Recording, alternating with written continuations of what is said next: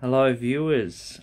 I just thought I'd look at something sort of that I've recently heard about with prophetic stuff for the year 2021.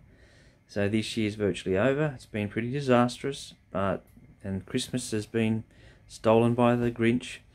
So now we've got 2021 to look forward to, but it's looking like it's not going to be so great according to some of the prophecy that's out there. And there's one leading prophetic person, this blind visionary woman by the name of Vanga. And she came up with some predictions, and one of her leading predictions was that a strong dragon would seize the world in 2021. Well, it seems pretty obvious who that is. You know that Chinese culture, they believe in the power of the magical dragon. It's kind of very symbolic for them, and really represents China to a large extent to the rest of the world.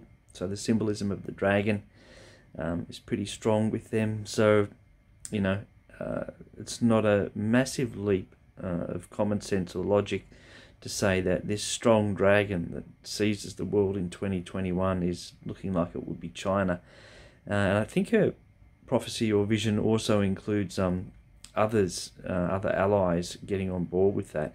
So there's been some other prophetic visions about, the times we're in, and people have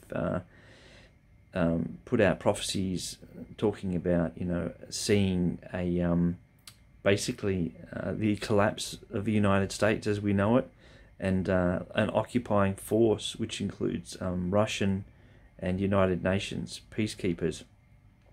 So the way the pandemic is going, and the situation in America at the moment, is pretty drastic. I mean, they're really kind of self-destructing or imploding. So it's, this whole idea of a new world order, it's really shaping up to be a communist future. That the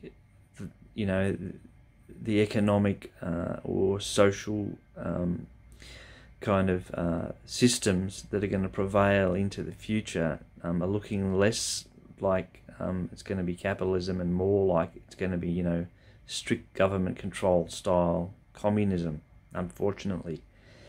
So what would this mean, for the world if this kind of thing was to happen? What if America was to implode internally with the pandemic, lack of leadership, and just like internal wars and things like that.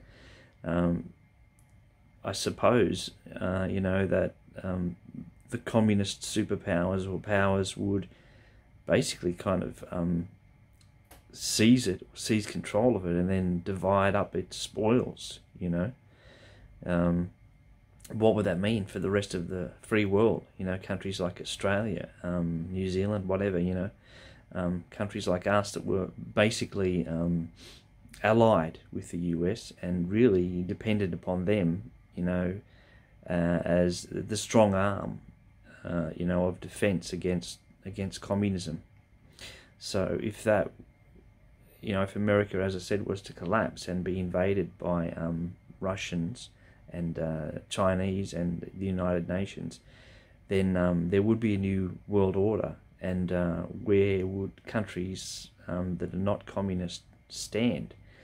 I don't know. I mean, maybe you've got to look at examples where China has got control of countries that are not necessarily communist.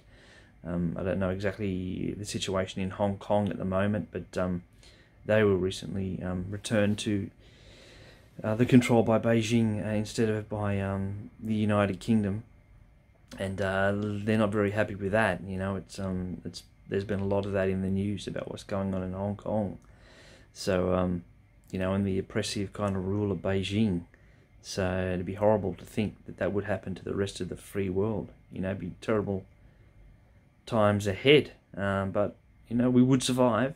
We might just be sort of having to deal with a whole new way of living and thinking. I don't think the rest of the world would want to try and stand up against communism. If America does collapse, God willing it won't. But if this prophecy of Baba Vanga comes true, then we could be in for a strange new world indeed. You know, so start learning your Mandarin and your Cantonese. But yeah, so it's going to be a tough one. We'll just have to wait and see. Take care. Have a happy new year.